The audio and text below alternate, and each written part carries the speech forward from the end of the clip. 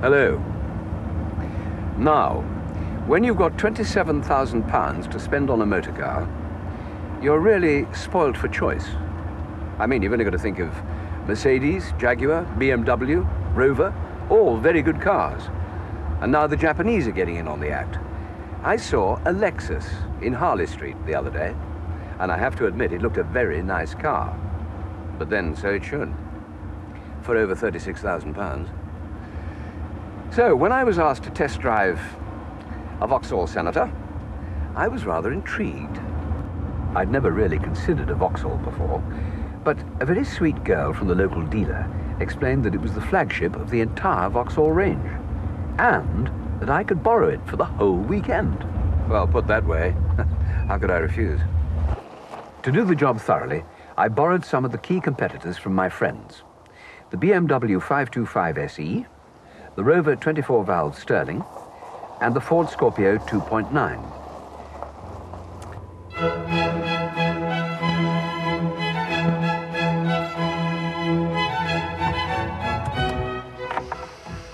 Ah, yes, this is what it's all about. The smell of leather, the gleam of fine walnut finish, the detail of craftsmanship, and the sweet note of superb engineering. It looks and feels every inch a prestigious car. I'm surrounded by luxury and technology. Power-assisted steering, ABS, automatic transmission, cruise control, limited slip differential, variable suspension, air conditioning, electric sunroof, compact disc. Gosh, it's got the lot. But the nice thing is, the technology doesn't overwhelm you. As soon as I sat in the Senator, I felt in control. It was very easy to drive, very responsive, powerful, and safe.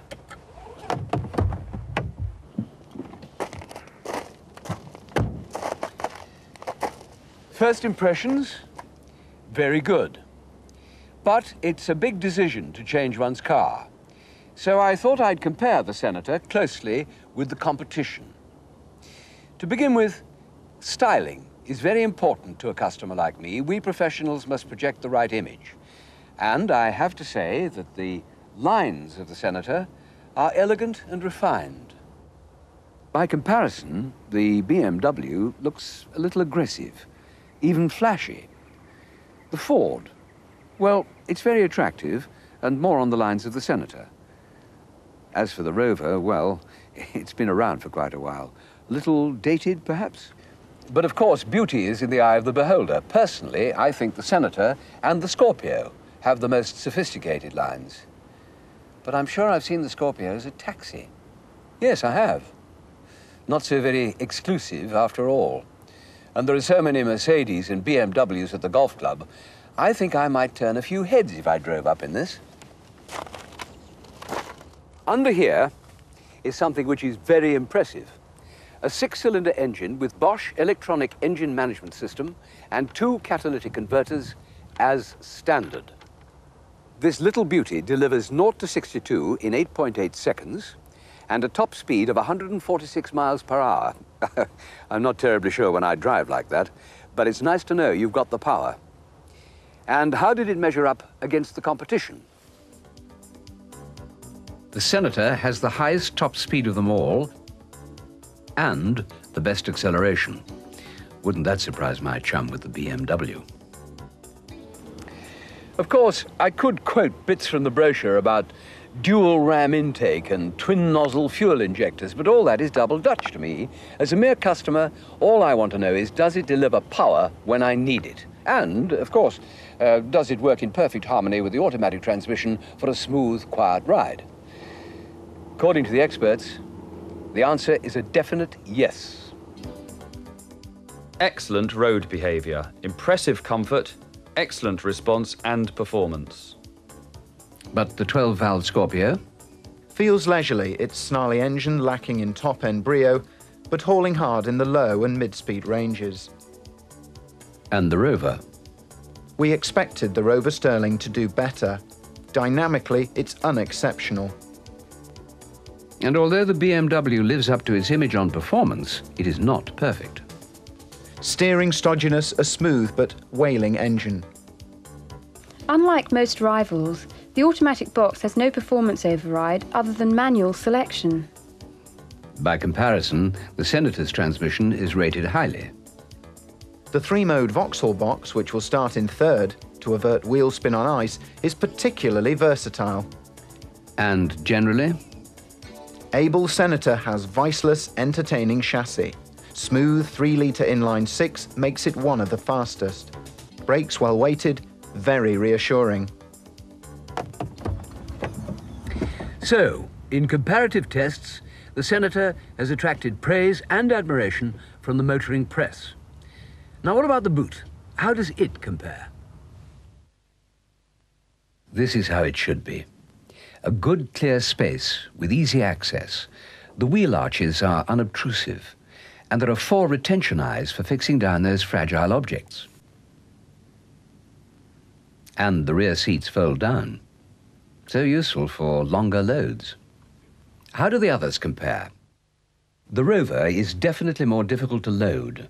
Higher boot sill, narrower access, smaller boot, speakers dipping into the load space, and no split or folding seats. Scorpio is a big improvement. And the BMW, 10% smaller than the Senator, and no retention eyes for fixing down that wonderful bargain you picked up at Sotheby's. Well, as long as you don't take the corners too fast, no problems there. Now this is very sensible. Unlike some manufacturers, Vauxhall clearly regards security as a necessity rather than a luxury. Even with the window open, the door remains locked. The Senator, like the BMW, has a deadlock, which literally bolts the doors and the boot, which is very nice to know if you just put valuables into the boot. Even so, it took just 30 seconds for Motoring Witch to open the locks on a BMW 5 Series. They couldn't get into the Vauxhall at all. And they couldn't even console themselves with the hubcaps.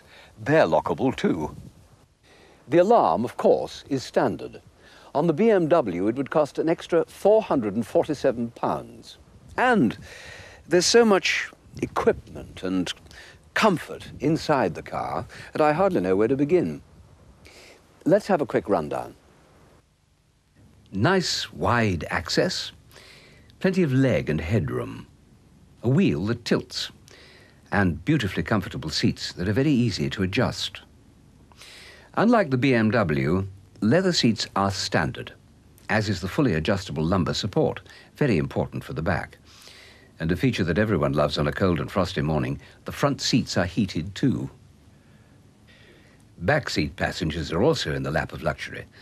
Like the front, the rear seat belts are height adjustable, so one's larger friends won't arrive at the party feeling strangled. And they get one-touch electric windows, their own heating and ventilation nozzles, and their own reading lamps, so they can join in the fun of map reading too. In general, rear seat passengers in the other cars are not so comfortably off. The BMW is renowned for its lack of leg space, and for the executive who occasionally needs a chauffeur, I think that's rather a poor show, don't you? What else? Oh, yes. I rather like this. Very sensible. After all, one doesn't want to trap the traffic warden's hand in the window, no matter how rude he might be. The glass electric sunroof, that's rather nice.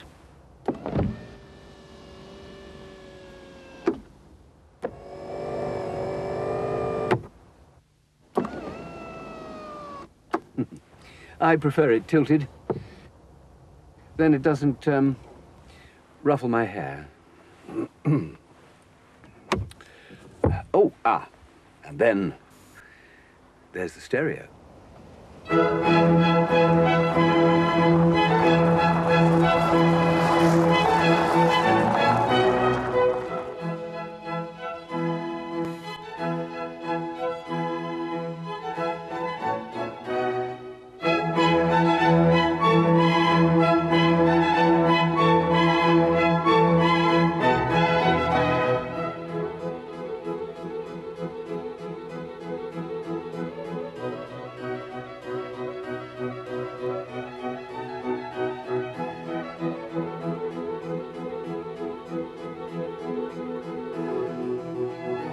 A confident, supple ride.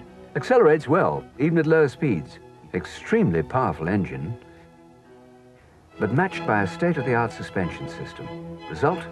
Superb stability and balance, even when you brake. And ABS for added peace of mind.